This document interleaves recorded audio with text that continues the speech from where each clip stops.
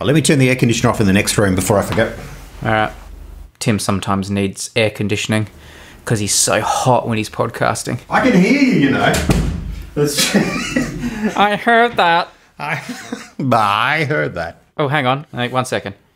Hey, is everything all right?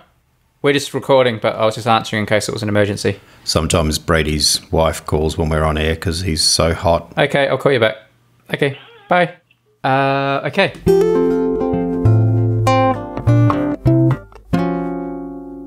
So, did you win tennis just now? Yes, it was social tennis. I won both sets, 2 sets, 7-5, 7-5. Oh, quite close then. And I won all 3 sets at men's night last night.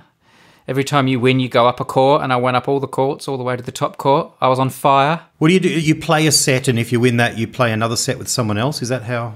Yeah, the 2 winners go up a court, and the 2 losers go down a court, and you split. So if you win, you and your partner go up a court, then you become opponents against 2 people on the court above. So you move up and down the courts and you're constantly splitting. So I've won 5 consecutive sets. In fact, no, I've won 8 consecutive sets because the day before that I also won 3. But that makes up for the fact we also have like a tournament like at the tennis club. In that, it's like a knockout tournament. So everyone gets a partner and you get paired up and it's like, you know, you go through the ranks. Me and my partner got paired up against 2 really good players. And it was 4-all, so we were doing all right, but they were just about to crush us. And then one of them got injured and they had to like forfeit. So we went through to the next round, but then we went through to the next round against the club champion and the club coach. And it was an absolute demolition. Oh dear. We got done 6-love, 6-1. We got on our knees and celebrated when we won our 1 game. Well done. Yeah. Oh, so dear. after being absolutely humiliated and crushed in the club tournament, I've now won 8 consecutive sets. I'm on fire. These are all doubles matches though, yeah? These are doubles, yeah. I prefer playing singles for fitness, but doubles is easier and it's more of a social thing at the club. So I play a lot more doubles. But like these ones I've been winning are more people, you know, my standard. Nice. But when I accidentally have to play someone who's really good from the upper echelons, I'm reminded of my standard. Right. Yes. Yes. I feel like we've walked into the 3rd podcast appearance of my idea of mediocrity. Suddenly we're talking about mediocrity for the 3rd podcast in a row. I am a mediocre tennis player, but I'm looking forward to playing you when I come to Australia. Yes, well, that will determine if I am also a mediocre tennis player or a bad tennis player. I will be very, very disappointed if you beat me at tennis. I know. How will you be? And I'm really looking forward to it. I feel like I will be outmatched, as I have in all sporting endeavours that we've engaged in together, with the exception of the swimming carnival. But but I'm playing a fair bit of tennis myself, and We'll see. I'm doing all right, but then whenever the person I'm playing with just puts their foot on the accelerator just a little bit, I go, oh crap, oh yeah, no, you know, they've been going a bit easy. What's your strength and your weakness on the tennis court? I think my weakness has been my return of serve, and I've been working really hard on that, particularly the backhand return of serve, and I'm feeling much better about that now. And I have a pretty strong forehand now. I think that's you know, sort of Forehand. Yeah. What did I say? I think you said from hum. Right. Or something like that. Sorry, that's Dutch. I sometimes slip into Dutch. Bit of rapping. Bit of spontaneous rapping. My forearm, well, of all the things I do, like every other human being on earth, my pretty standard medium pace forearm is my strength. But it's your forehand, not your forearm. Oh, did I say it again? Yes, my forehand. I wonder why I'm saying forearm. Maybe because I have such bulging biceps and it could be forearm. That. I hope your biceps aren't on your forearm, man. No, indeed. That's right.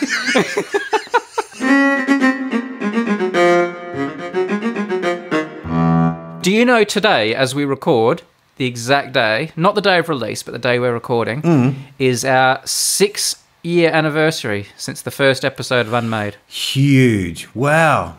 Incredible. Even and our listeners are even more amazed. I love it. And I'm amazed that it's gone this long and that people enjoy it so much. And it's such a joy. Especially in Latvia.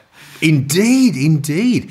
Have you monitored any tracking of listenership in Latvia? Has there been a spike? Well, I just had a look, because obviously there was that moment where we briefly became the number 4 comedy podcast in Latvia. And if you haven't bought one of our T-shirts commemorating that, I'll put a link in the video description. Yes. And stickers and mugs. So I went and had a look just before recording to see where we were on the comedy list, and we were not in the top 100. What? We've plummeted. Yes. We've gone backwards. Yeah. Maybe they don't like us focusing on them and marketing to them and mentioning them. That's turned them off. Maybe we came on too strong. Maybe the T-shirts were a bit much. I don't know. We came on too hard too early. Like a first date where you go in for a little peck or something and it's like, oh, no, I've stuffed it up. No, exactly. So I don't know if we're getting a second date. But I did like the thinking of Kevin Maloney, who on Twitter/X said that he would be switching his VPN on his computer to Latvia when he does all future downloads of the podcast, thus tricking the internet into thinking he's in Latvia and boosting our Latvia stats. So if you have a VPN on your computer or your phone, just can you sneakily switch it over to Latvia just before you download your Unmade podcast? Help boost our Latvia stats. That's a great idea. Let's hope we don't melt down some switchboard in Latvia because no, something's being diverted. I actually tried to get us a VPN sponsor for this episode, so I would now be able to say, and why don't you download this VPN with this code and, use it? Because I thought this is a marvellous marketing opportunity. I couldn't find a VPN that was willing to sponsor us today. Ah, gosh. They weren't having us. Did you tell us we've been going for 6 years? Yeah, 6 years. I don't know. I don't know what it would take. Maybe more listeners. I don't know. Maybe that wouldn't hurt. That certainly wouldn't hurt. So I'm not recommending any particular VPN. Just use the one of your choice. Indeed. And switch it over to Latvia. What's 6-year anniversary? I wonder what it is. Like, how it could be cardboard and there's all these different materials. There's not one for every year, though. Isn't it only milestones? 5, 10, 15? I'm looking it up. 6-year anniversary. Iron. Ooh. Because it symbolises the strength of a couple's relationship and the strength of each partner. You want to give gifts with iron accents, apparently. Like swords? Or sugar. I've seen someone else that says sugar. That doesn't seem right. It's certainly easy to give as a gift. I mean, I think we have enough sugar between us. Iron would be good. What iron? You want a sword, do you? That would be your preferred iron gift? What would you like? Yeah. I'd like a sword too. Then we could cross swords. Oh, that'd be great. We could. We could have a duel. Imagine that. Like for our final episode, we have a duel to the death with iron swords. Yeah. That's great. That's great. The one who lives has the responsibility of uploading the episode. You better hope it's me because you don't know how to do it. That's right. If the podcast just stops one day, people, it means we had that duel and Tim won. That's right. And then couldn't upload the episode. That's right. And I'll say that the podcast in a bottle, that counts as our last one. That's out there, folks. If you can find it, good luck. Who do you think would win a sword fight between us? Well, look, I'm a little bit taller. I think you're fitter and musclier and kind of more sporty, though. You'd give it a big swing. I think you might win it like early with a couple of early swings, but if you don't win it early, I'll probably win it from there with a bit of agility and a few. Because I'd like just prod. I'd like sneakily prod you and run away, whereas you'd be going for the big beheading. Yeah, there would be like in every sword fight in every film ever, there's like the guy who's sort of, it looks like towards the end he's really on top and he's doing big cuts and I chop your sword in half and then you drop your sword and you're on the ground and I just, but then I'm overconfidently raise my sword to bring it down on you. And in that moment, and I pull a little dagger from my boot or something. Yeah, and you jab me and I go, oh, and then I fall backwards. Yeah, that's how it'll go down. I like in your fantasy of our sword fight, I win. Yeah, because I think I look more majestic and awesome. Right. Like you're still like a little guy with a pencil going, jab. I just sort of cheated. jab. Whereas I look great but lose. I'm happy with that. Yeah, that's good. Yeah, that's me. I'm swashbuckling. When I go and tell your wife and daughters what happened, I'll say he looked good. He looked awesome. I stabbed him in the heart. Jab. That's right. I go down like, what's his name in Platoon? Remember that dying scene in Platoon? Oh, yeah, Willem Dafoe. Yeah, yeah. It'll be one of those. That's a good way to go. Got some parish notices here, Tim. Had quite a few messages about toilets and bathrooms and restrooms after the idea of reviewing toilets. Oh, yeah, yeah. Iliad said the restrooms at Buc-ee's, which is a chain gas station in Texas, are always pretty spotless. It's even part of their advertisement too. You see billboards with stuff saying potty time, and they sell bumper stickers with holding it till Buc-ee's written on them, which of course I bought one. So there's a chain of gas stations in Texas that market themselves on having good toilets, which I think is really clever. Yes, indeed. Yes. Full respect. Absolutely. Chris Schreier wrote, best toilet for me is in the lobby bar at King Edward Hotel in Toronto. The actual toilets have their own fully enclosed spaces rather than stalls. Big, solid hardwood doors, well ventilated, beautifully appointed and decorated.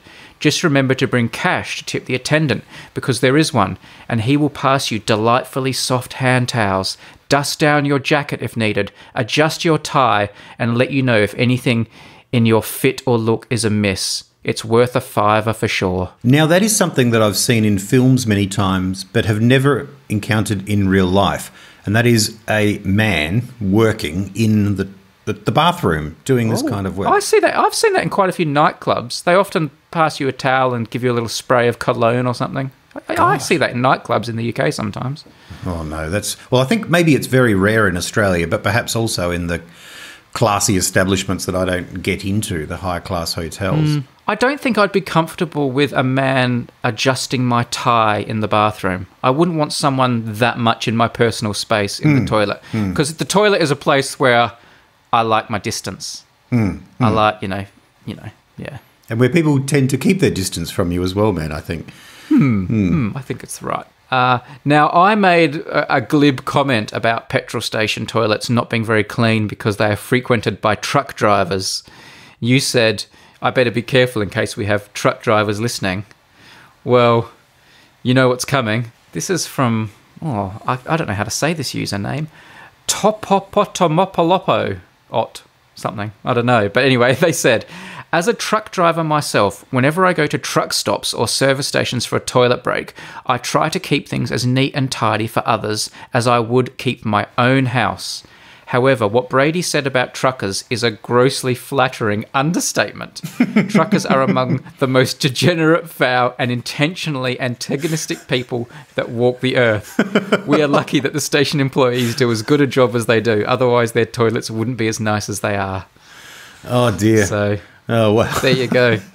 Confirmation from a truck driver, even if that truck driver tries to do the right thing. There's a podcast idea, talking to truck drivers. They're forever driving and talking to one another on their CBs and all that kind of stuff, and they'd have all sorts of stories, little rituals. Yeah. I always was a bit envious of them when I was young and I was catching like a coach somewhere because you'd get off at a truck stop and there's all that really cool junk food to eat, and there was lots of trucks there, and it's like, oh, man, they get to go to this cool takeaway place for every meal. And you know what I mean? Like, apart from the bathroom, those places are awesome with the Bain Marie with dim sims and Chico rolls and chips, burgers. You said it, man. My brother-in-law's a truck driver. I'll pick his brain. Maybe we'll get him on sometime. Oh, absolutely. Because I know they do these little things. They're like they toot and signal each other in different ways, and they know when this person's here. Yeah. And there's that whole CB culture. I think it's different in Australia because, you're out on those big empty roads and you just occasionally see another truck. So there's a bit more camaraderie. I think in the UK, where there's just motorways everywhere and a billion trucks, there's probably less camaraderie because there's just so many of them and it's so dense. Right. You lose that, lonely moment where you meet another one coming the other way. Oh, right, okay. They in the UK, they call them lorries as well, don't they? A lorry. Yes. A lorry. Which just reminds me of like a quaint English children's book. The man in the lorry came along. It's just so quaint, like a little bright red fire engine and all that lovely Englishy kind of infrastructure. It's lovely, Yes, that's not what it's like. No. Right. Also, by the way, a lot of people asked about the toilets that I discussed in the Maldives, and also the wallpaper in a toilet that my wife and I photographed. Just to let you know, I shared pictures of both of those things on Patreon. I always put a few extra bits on Patreon as little treats. So if you're a Patreon supporter, go along to our page, patreon.com/unmadefm, and you can go and see that wallpaper in the toilet that we really liked, and the posh Maldives toilets. Little bonus material. From as little as $1 an episode or $1 a month? Yeah, but we'd prefer like 3 maybe. 3? But nice. You know, generous. You can do what you want. You can do what you want. You can. That's right. Yes. But don't start low, man. Don't say the low one first. Well, okay. Well, you can. You could just say from as much as $100 an episode. You can get this material. If you. Or $1 as well. Well, pay what you think it's worth. This is like every. No! Don't say that. No, that's even worse. We'll end up owing That's money. less than $1. We'll end up in debt. Oh dear. All right. We also talked about breakfast and how people are willing to have the same thing for breakfast all the time, but they won't have the same thing for dinner. Well, I heard from Global Librarian Horse, who said, on the topic of why we accept having the same thing for breakfast but not dinner, my girlfriend lives a very stressful life in this regard. She wants something new for breakfast every day. I, as someone who has eaten the same cereal for 950 of the last 1,000 days, am of course horrified by this. I just agonise over the moment every day where she goes, "What will I have for breakfast today?" Alas, it means that every once in a while, when she makes too much breakfast for herself, I get a bite of something other than cereal in the morning. Imagine having something different for breakfast every morning. She must enjoy cooking. You've got to prepare it. Breakfast, you want something quick. You don't have to spend too much time on. I just can't think of that many things you could eat for breakfast. Well, unless you bring in the cuisine from other meals. I mean, you could make up a stir fry, for instance, but it just seems all wrong. Fish, Dunno. steak, barbecue. I like a bit of smoked salmon for breakfast. Smoked salmon and egg. Oh, yeah. No, toast. absolutely. Yeah, the smoked salmon's good. I interchange that with bacon. I sort of do a bacon day, a smoked salmon day, and then a day with nothing, because there's lots of, like stuff in each of them that means that you don't want to have them every day with my eggs. But eggs are good for everyday eggs. Do you ever have cereal? Never. If I have cereal, it will be a late night snack or a fun thing in the afternoon. I never have cereal for breakfast. No. It's too cold and weird for breakfast time. It's I like cold cereal for breakfast, but no, stop it. All right. Now, last episode we had the mid-episode wrap, and I just wanted to give credit to the person who made it, because I didn't actually have the wrap yet at the point that we were recording, so I couldn't thank him. But thanks to Rich for making the wrap. Here's a little reminder of what it sounded like.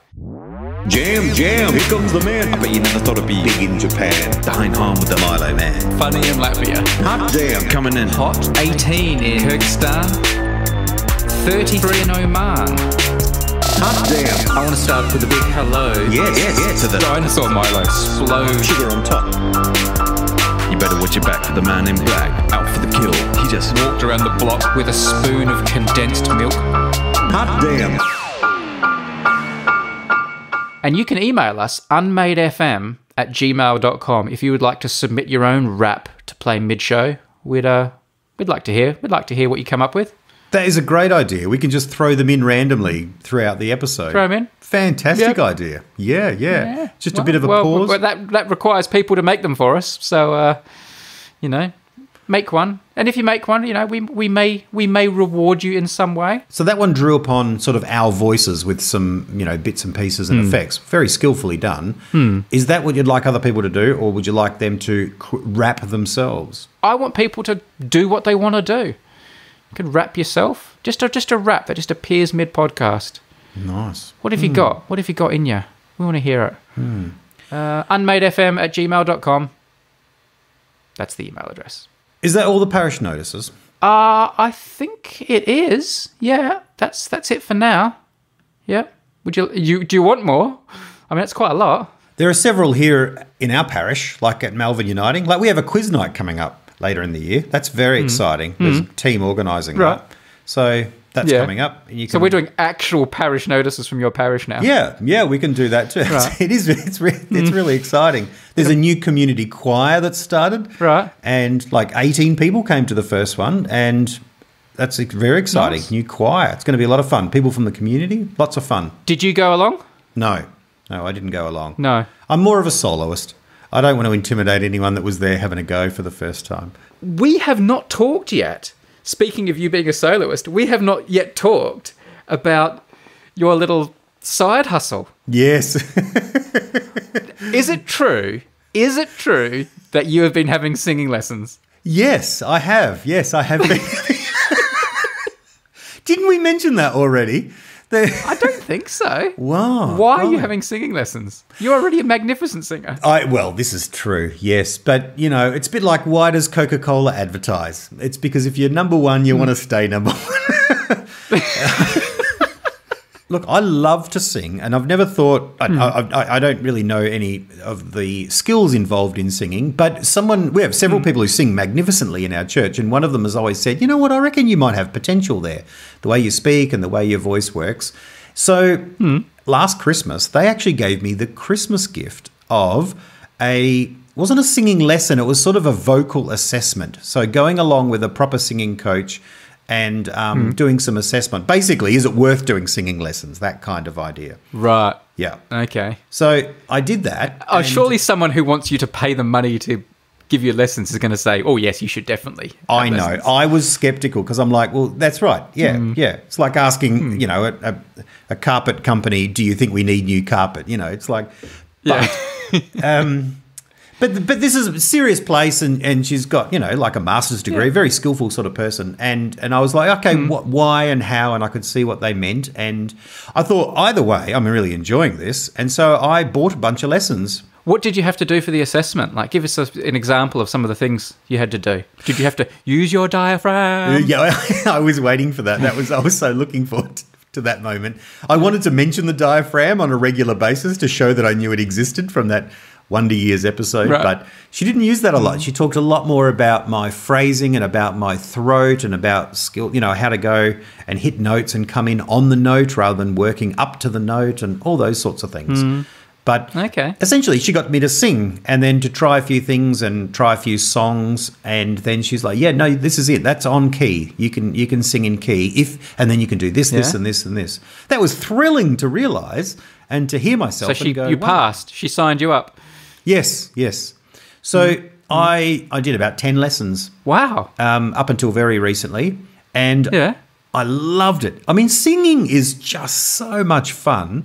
And I learnt how to sing a few favourite songs, a couple of, like a Crowded House song and a Sting song and a Harry Connick Jr. song and a few others. And I came a heck of a long way, actually, because you practice and you learn and you go, hang on, I'm holding that tune and I'm singing, you record yourself, listen to yourself back and you go, I'm in key and all that. So I'm not a great singer, but I'm in key. Ladies and gentlemen, Tim Hine. He's having a sip of water. What's he going to hit us with? Oh, no, hang on. For the patron supporters, if you want to... give us a little taste, and then maybe we'll put a bit more on Patreon. No, I think it's the other way. I think I sing now, and if you're a patron supporter, you can go and you don't have to listen to it. You can listen to some lovely silence instead. An episode without Tim's. Give us a little verse. Give us a couple of lines. What could I? Well, what was your signature song? I haven't warmed up. I did. It had to be You, but that's a very difficult song because it's got all minor things in it. What was there was the Crowded House. I've forgotten. What's the Crowded House song? Somewhere deep inside, something's got a hold on you, and it's pushing me aside. See it stretch on forever, and I know I'm right. See, I went up to it. That's wrong. I'll try it again. And I know I'm right for the first time in my life. I'm a bit blurry there. It's not good, but And that's why I tell you, you better be home soon. There we go. So there we go. Another example. Once again, we've moved into mediocrity land. This is we are dealing with was all right. a very That's pretty mediocre good. voice. So When you went high there for a minute, the limiter or whatever I've got on my Zoom cut you out. So you were obviously doing something that was just too awesome for the Zoom. dogs are barking all the way down the street outside here as well. Really? Yes. Right. So it's not. I mean, there are good voices, but it's not that I've got a great voice at all. But it means that you can sing. There's a difference between singing in tune and not singing in tune. Singing in key, right? So being able to do that, and that's fun. And if you can do that, then you can sing backing vocals, or you can sing something, and you can hold a note and.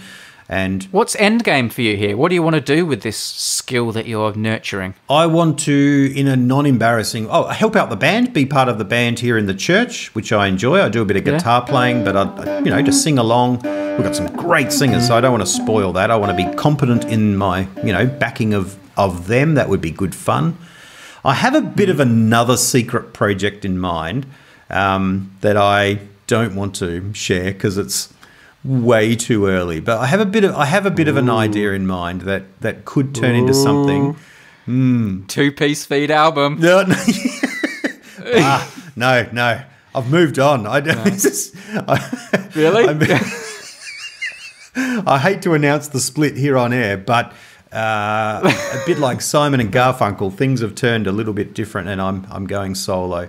No, I do have it. I have the idea of putting together a bit of a repertoire of a particular artist and doing a few very anonymous pub gigs to sort of just tune and see if something gets right. But that's a bit down the track, and I may go back to the singing teacher to craft that a little bit more. I'm just learning a few songs at the moment. Wow, a bit of a cover artist. I've said too much. You've drawn it out of me. You're like Parkinson. You've got me to overshare. If you would like to have a guess at what artist Tim is going to cover in his next career, send us a message. Or you could suggest someone you think Tim should cover. It's not Nick Cave, okay? All right. It's not Nick Cave, and it's neither is it Celine Dion. So those are two I know that I thought you. Does it start with B and end with Ono? No. It's not, all right. Nothing U2 related or no. Gosh, no. All right. Well, I won't push you anymore. But I am intrigued. Is it possible that you'll be doing it when I'm in Australia? Or is that too soon? I think that's too soon. Yes. I wanted to come along. And even if it wasn't too soon, I would say it was too soon.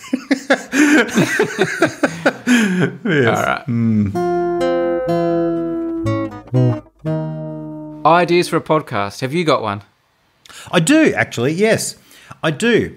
This is it's not what I planned to do, but I got thinking on this beforehand while I was waiting, and I'm really quite intrigued by it and want you to talk it through with me a little bit. It's kind of about super forecasting. I was reading this book. I've been reading this book called Think Again by Adam Grant, which is really quite good book about the power of knowing what you don't know, which is sort of a title, doesn't mean anything. Basically, it's how to argue, how to convince people, how to argue, how to have conversations that are persuasive rather than just being a prosecutor of your point of view. But there's actually a small bit where he goes off on a bit of a tangent, and I thought that was particularly interesting, where he talks about people that try and predict the future.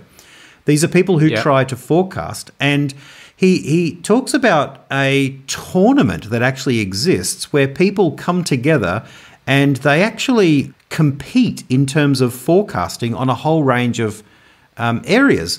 And he talks about an organisation called Good Judgment that sort of hosts this, and the range of people that are known as sort of super forecasters.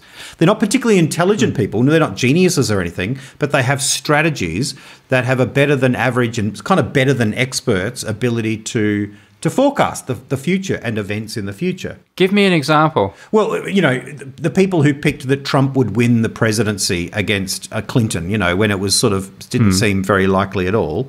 But then they also, the competition comes down to really concrete things such as who's going to win the next World Cup? Will the current president of Iran still be in office in 6 months? In the following year, will this individual or this company face criminal charges for an accident involving a self-driving vehicle? You know, these are sorts of examples that are very tangible. I went looking up this idea of super forecasting, and there's like this other book that's come out about that, which is called Super Forecasting, the Art and Science of Prediction. And it talks about it has like 4 attributes of people that are kind of super forecasters. And then it has like a list of principles of 6 points on how you can, or, you know, methods that people use to super forecast. And that's all really, really interesting. So tell me your podcast idea. Yeah, the podcast idea is, it could be as simple as calling it predictions or forecasting, but basically getting people on to talk. Firstly, you could get on some of these people and talk about them, but I imagine that podcast already exists. But I like the idea of getting people on to make some predictions, and they could be as small, and this is a task that maybe you and I could have, make a prediction about something that would happen before the end of this episode, before the end of this week, and before the end of the year. You know what I mean? People could come and just speak about that way, those kinds of things, and talk about what their rationale, which is really the interesting bit. Just simply pulling something out of the air is not that interesting, but the thought processes are interesting. And I'm really interested in this idea of super forecasting and the fact that people actually compete in forecasting. Why is it called super forecasting? What's the difference between super forecasting and just like forecasting stuff? Super forecasting tends to be people who are proven in this area and an analysis of those people and how they go about doing it. Oh, okay. Yeah. So it's more you are a super forecaster if you're good at it. That's right. Are you good at forecasting stuff? I think this is one thing I think everyone likes to think they are, but I'm not necessarily. Oh, I don't. I think I'm terrible. Well, I don't think I'm particularly good at it either. I'm always left with that feeling that when something happens that you go, there's a feeling that goes, part of me knew that was going to happen, and yet I didn't let myself believe it was going to happen. But you can't trust that sort of reflective thinking either, can you? Because hindsight. Yeah. Or hindsight in your case. That's right. Hindsight. Absolutely. No, I'm terrible. I mean, I think people who are really good at it must already work in the gambling industry, or they're like, you know, actuaries and work in insurance and stuff like that. But I'm definitely terrible at it. What do you think makes someone good at it? Like, I wonder if they're really analytical or they're like... They do talk about it here. They talk about 4 attributes, this book does. Like, people apparently who have the qualities of a super forecaster have like a philosophical outlook, which means that they are cautious and they're humble and non-deterministic. So they don't sort of attach their things to assert their ideas to a certain ideology. Like, I know this is going to happen because I believe this. Their thinking style is open-minded, intelligent and curious, reflective and numerate. Their forecasting style is quite pragmatic and analytical, probabilistic, thoughtful updaters and intuitive psychologically. So they do weigh, there's a lot of maths in this as well. So they weigh probabilities and do a lot of data analysis, which is quite cold, but often makes a lot of sense in retrospect, because most people just go with an intuition. Oh, I think this is going to happen, or they're an outlier because they saw this one little fact. But when you actually, you know, sit down and look at the data and look at numbers and look at probabilities. Lastly, they have a work ethic, a strong work ethic. That is, they're highly systematic about the way they go about their forecasting. They're not just pundits that sit back. They pore and research.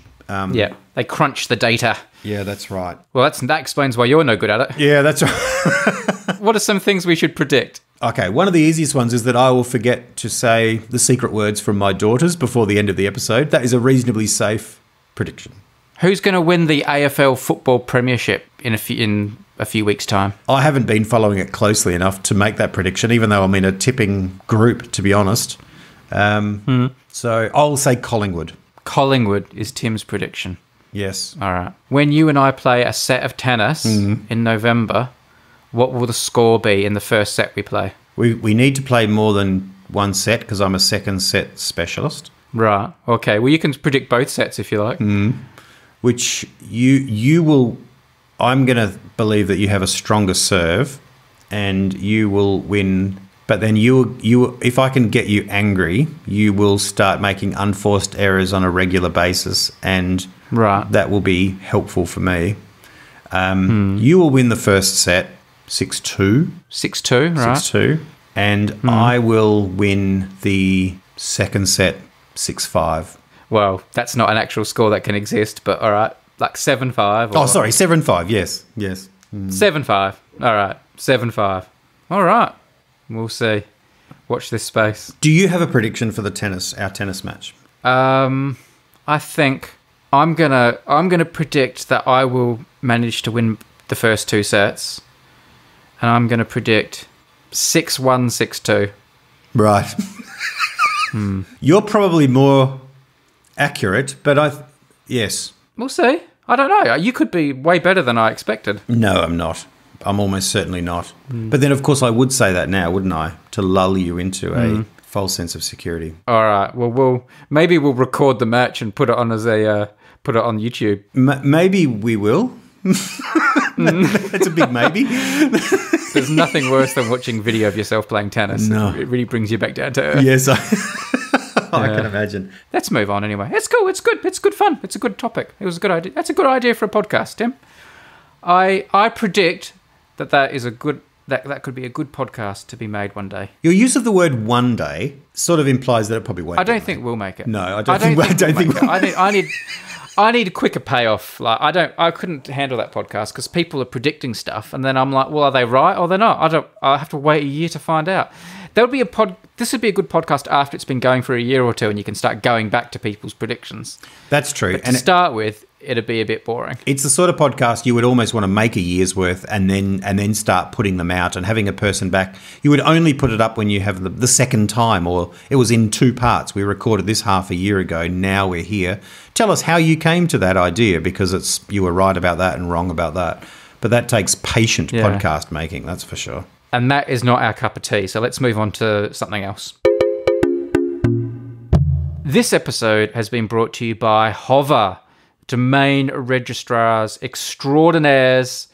If you need to register a domain on the web, go to hover.com/unmade, and that will get you 10% off your first purchase.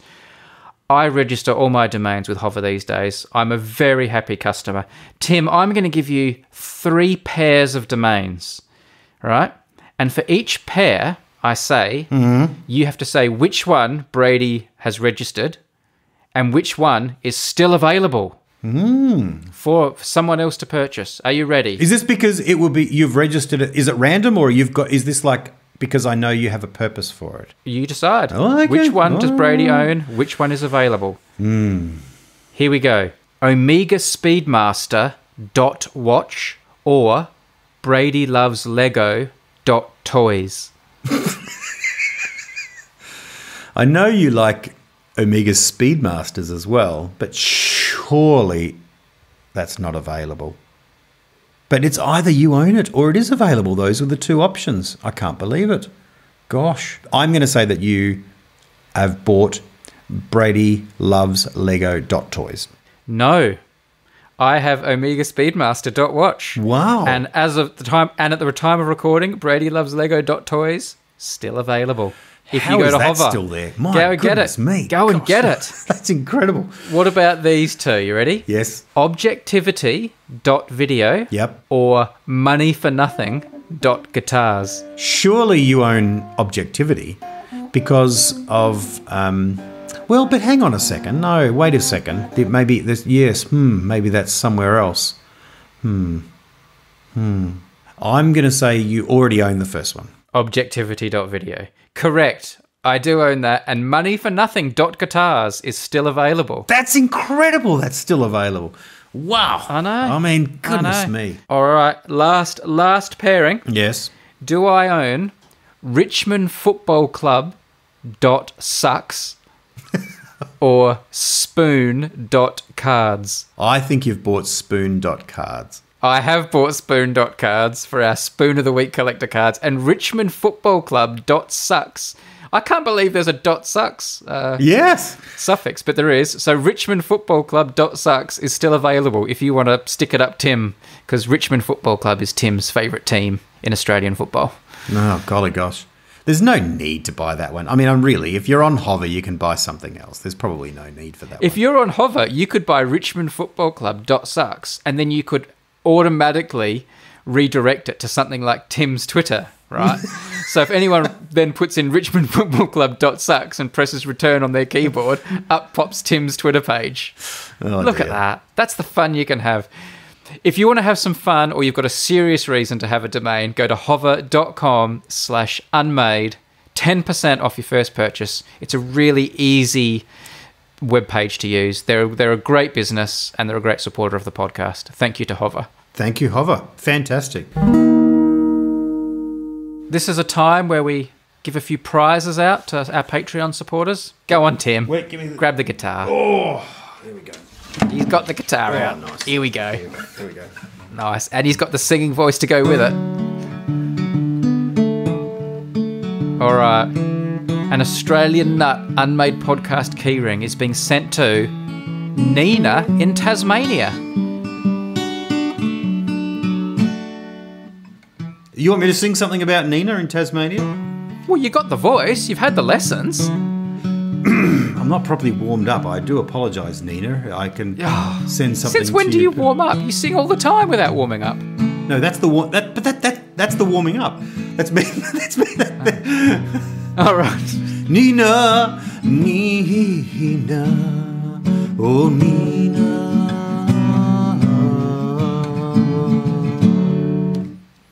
That song's called Nina. All right. I liked it. And we're going to send some Spoon of the Week collector cards. Find out more at spoon.cards to... Now, this is interesting. Last episode, Ian Mook from Scotland won some cards, and he went onto our Patreon page and wrote, "I can't believe the prize algorithm has smiled upon me at last." Well, Ian, the prize algorithm has smiled on you back-to-back weeks. You've won more cards. Whoa, Unbelievable. that's crazy. Nice work. Fantastic. Look, your Patreon support is paying off. Ian from where? He's from Scotland, I think. Scotland. What Scottish songs are there? I don't know. And I would walk 500 miles and I would walk 500 more. Those are not the chords to that song. And Not feeling it? Not feeling it? yeah, the Proclaimers, a Scottish band. There's a lovely band called Bell and Sebastian that are a good band out of Scotland. Yeah. Nice band. Yeah. Las Vegas, I quite like. Right, okay. Oh, look at you naming bands. No, I'm dropping music bombs. You wait till you hear the podcast idea I'm going to share. You're going to blow your mind. Anyway, we also are sending Spoon of the Week collector cards to Gordon H. from the UK as well. Gordon H. Gordon H. Gordon H. Gordon H. Tobias from Germany. Tobias. Oh.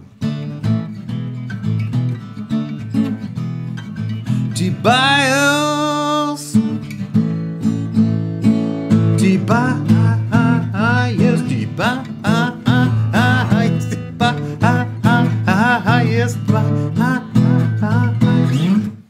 What's that song called? Tobias. Right. And finally, we have Jacob from North Carolina. North Carolina. Oh, that's it. Here we go. This is a song. That's what I was playing initially. A song about Carolina by Ryan Adams called "My Sweet Carolina."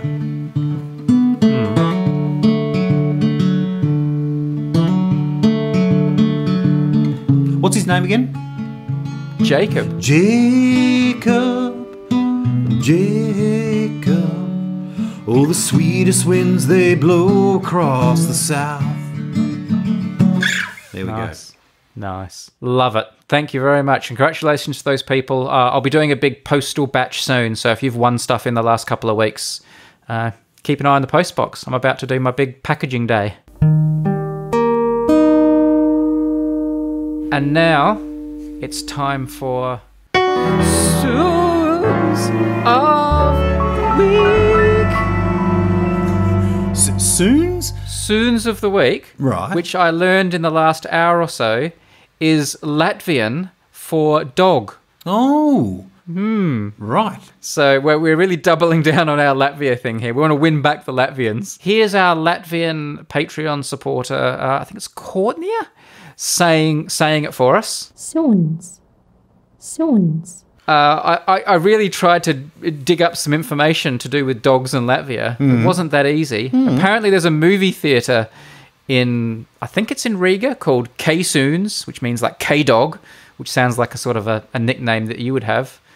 But the other thing I found out, and this was a real find and really saved my bacon for Soons of the Week, and that is that there's a dog breed called the Latvian Hound. Oh, nice. That's around the world? It's Yeah, they're mainly in Latvia. It is rare to find them elsewhere. They're big in Latvia, obviously. They're a medium-sized hunting dog. They're usually quite black with a bit of tan. I'll put some pictures in the usual places. They're not widely known outside of Eastern Europe and Russia. They're a smart, lively dog, a handsome breed. Oh, yeah. They originated in the Duchy of Courland, which is a historic part of Latvia in the west. And they used to be called, back in the 17th century and around those times, Courland Hounds. And their name was later changed to Latvian Hounds. I think in the 1970s that the name was changed. They look a little bit like what we call a sausage dog, except with long legs. They have that sort of brown, tan and face. Yeah. Smooth, beautiful. Yeah. What a wonderful hound. Trained to follow the scent of animals like deer and rabbits and wild boar and then drive them towards the hunters. I'm looking at some of their ratings here on a dog website and they are quite high energy, healthy, sociable, very trainable and have a decent lifespan. Sound like a great pet. A Latvian Hound is this week's Soons of the Week. Nice. Wow. Yeah. I can hardly wait to hear what next week's is. And I have asked for more Latvian words that rhyme with spoon, but right. We'll see how much legs this segment has. Let's make no promises. Lovely work. That's another classic episode of Soon of the Week. Soons. I think it has to have the S. I think the singular might have the S. I'm not entirely sure. Oh, okay. Yes, you're right. That's My Latvian Soons of the Week. My Latvian is in early stages of development. It is, but you've come a long way. Yeah. Anyway, this week's idea for a podcast from me isn't coming from me. It's a suggestion from one of our Patreon supporters called Some Jeff, and I will read the idea as Jeff wrote it. Here's a music-related podcast idea that Tim might be into. Every week, review the top 100 or UK charts or number one singles of a particular year, but only the songs that are not about relationships, romance, sensual undertones. Pretty much anything having a lyric containing you or we should probably disqualify it. You then talk about what the song's about, how did it become so popular if it's not about me or you. You could get the artist to chime in on their reaction to their hit single in an ocean of breakup songs. You could discuss trends. Was a particular decade flushed with romance? Here are some examples from the 1980s. Eye of the Tiger, Another Brick in the Wall, 9 to 5. What do you think of this, Tim? Discussing songs, but yet they can't be about love, romance, couples, feelings. Is there a song what's the first song that jumps into your head when you think about a popular song that isn't about love and you and me and we? Because there was one that jumped into my head. Yeah. Well, the one that came to mind, maybe because you mentioned the 80s, is the Do They Know It's Christmas by Band Aid, the very famous fundraising song about poverty in Ethiopia. That was the first one that came to mind. Yeah, okay, I think that would count. Yeah, that would count. It's about like a global issue, a serious issue. It's not a lovey-dovey song. What was the one that came to mind for you? The one that came into my head straight away was One Night in Bangkok. Do you remember that song? I don't think I know that song. One night in Bangkok makes a heart man humble. It was on one of the first hits of the 70s and 80s tapes that I got as a kid. had it on there, and I never really knew what it was about. It was quite a funky, cool song. It was quite a different song, and it's actually about people playing chess. No way. That's great. I didn't realize. I never really realized until later in life. It was actually used on a concept album in the subsequent musical Chess, which was a stage show. But the song itself was a hit song as well. It was very popular. Oh, right. It topped the charts in many countries, including South Africa, the Netherlands, West Germany, Switzerland, Denmark, and Australia. It peaked at number 3 in Canada and the US in May 1985. Number 12 in the United Kingdom. One Night in Bangkok was the one that came into my head. One town's very like another when your head's down over your pieces, brother. What else have we got here? We have more suggestions from Some Jeff. Funky Town by Lips Incorporated. He says, in contrast, August 19, 2023 Billboard Top 100 probably has maybe 5 songs that fit this category. They are rare, songs that don't deal with those topics. Don't deal with relationships, or there are even songs that deal with, the passing of someone, like a father or a brother. But that kind of gets a bit too close, doesn't it? Still, it's fraternal I think love. Maybe that's veering too. So it's got to be about something that's not. Money for Nothing must count. Yeah. It mentions chicks, but not in a very loving way. No, not in a loving way. No. Yeah. I imagine there's quite a few in the heavy metal area. There's a strange strain of heavy metal which is more about sort of, distant lands and quests and adventures and, there's all that kind of genre, the Lord of the Rings kind of genre of song. Yes. Yes. That are quite ridiculous, really. Some of them in what about here's one, Rodeo by Garth Brooks. Yes, it's about the rodeo, but even that's about the lure of the rodeo away from the relationship. The rodeo is your mistress. Oh yeah, you're right. Yeah. No, you're right. Yeah. So he's got We Shall Be Free, which is more about issues and stuff. Yeah. Okay. Well, I tell you, here's another. There's a subsection of this idea because there is a lot of the songs that come to mind are more protest songs. If they're not about love, then they're all about issues. Oh, yeah. Winds of Change. Well, that's right. Scorpions. Nice. Yes. Yeah. So there's Some Jeff, you have opened a can of worms here with Tim. I can see him. He's come alive. This episode's going to go a lot longer than I originally thought. We're going to be here a while. But it's interesting to think of other songs aside from that as well. They're about things. So it's not about an issue and it's not about love. It's just about some, you know what I mean? Like a quirky thing, like My Breakfast or driving a car or chess. Yeah, that's right. It's that I like that idea. Little Deuce Coupe is about a car by the Beach Boys. But again, I think that's got, maybe there's a degree of wanting to impress your lady and impress the girl. There's a little, that's right. That they all have that sort of slant. Like there's, something like In My Room, which is about being in your room as a teenager and that being the whole universe and stuff. Nah, that's about angst and I don't think you can have that one. But it's angst. Is Surfing USA? Oh, okay, yeah. Surfing USA just about surfing, or has that got a bit of love and girls in it? I can't remember. It's hard. It's hard with the Beach Boys. You always feel like they're implying some loss or something, yeah. Like Cave must have some. Red Right Hand, that's not about relationships, is it? No, he does a lot of what's called murder ballads. So songs that are, like horror films, murder films or murder novels. He brings all that to music. So they're actually, some of them are quite violent and tragic in that kind of genre in his early days in particular. So, yeah, there's a lot of that there. There's a one that I've mentioned before, my favourite song is by Nick Cave is called The Mercy Seat, which is about a guy on death row, So that's just him thinking about that. That's not very lovey-dovey. Loads of Garth Brooks songs, Tim. Like, country music must be fertile for this, because while country music does do a lot of, love and stuff, there is also a lot of, other stuff, Alabama Clay. Yeah. Just about, some old guy from Alabama and stuff like that. Like, country music songs sometimes would veer off into these weird areas. Nobody Gets Off in This Town. Yeah.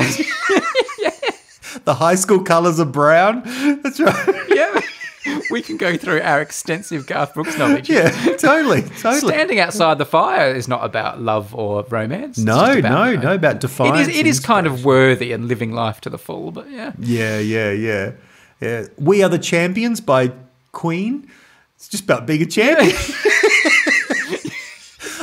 Queen do a few of those sorts of songs, like We Are the Champion. And they got that I riding my what's the song called? Bicycle? Like it's just a song about riding your bicycle.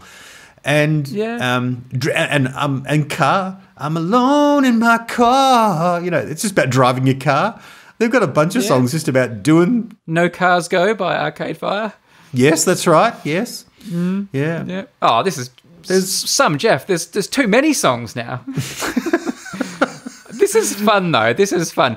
It's actually fun, challenging. The other day, my wife and I were driving along, and we had a game where you had to name a song that had the word rain somewhere in it. Oh yeah, like even in the lyrics, and that was really fun. It's really fun, like testing people's music knowledge, and that's basically one of the things you could do here. That's cool. Songs that aren't about love. All right, let me have a go. So there's "Rain" by Madonna, "Blame It on the Rain" by Milli Vanilli.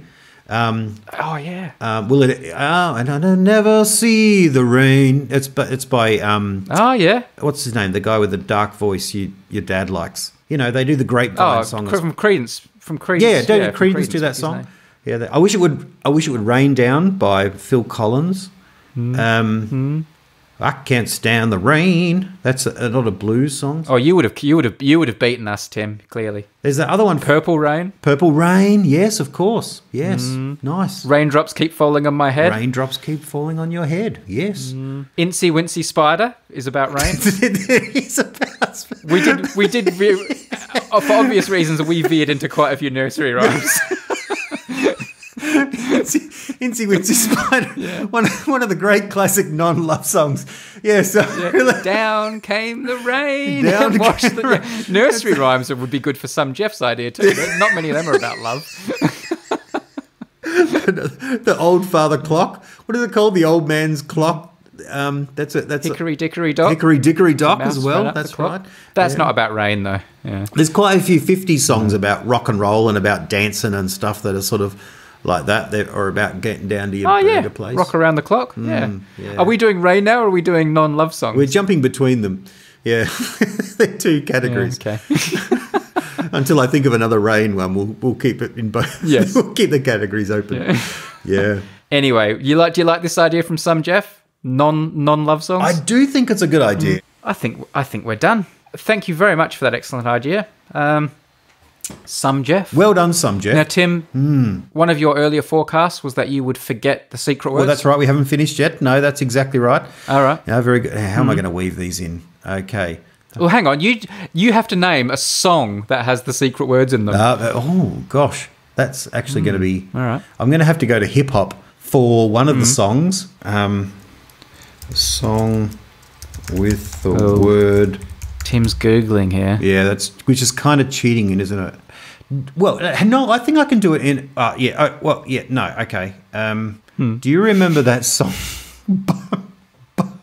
by Eddie Murphy called Boogie in Your Butt? No. That was, me neither.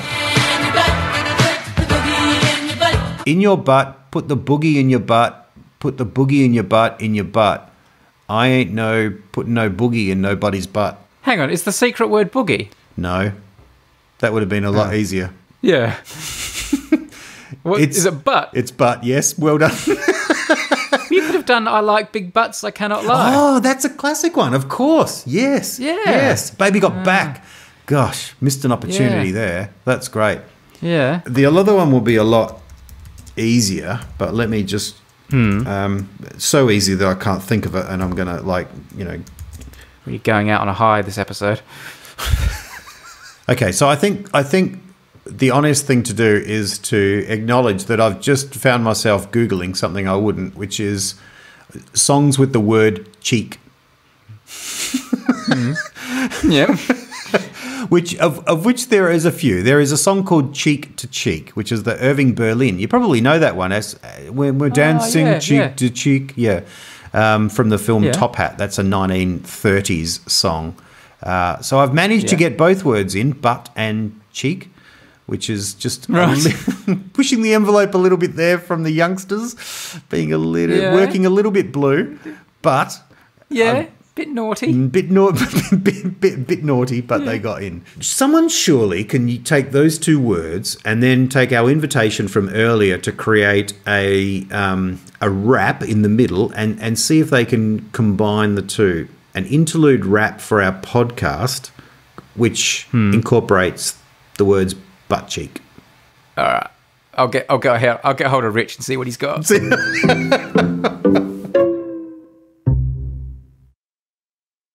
Jam, here comes the man. I got a message from the Milo man. I need another unmade rap. This time could it be about butt cheek, butt cheek, butt cheek, butt cheek, butt cheek, butt cheek,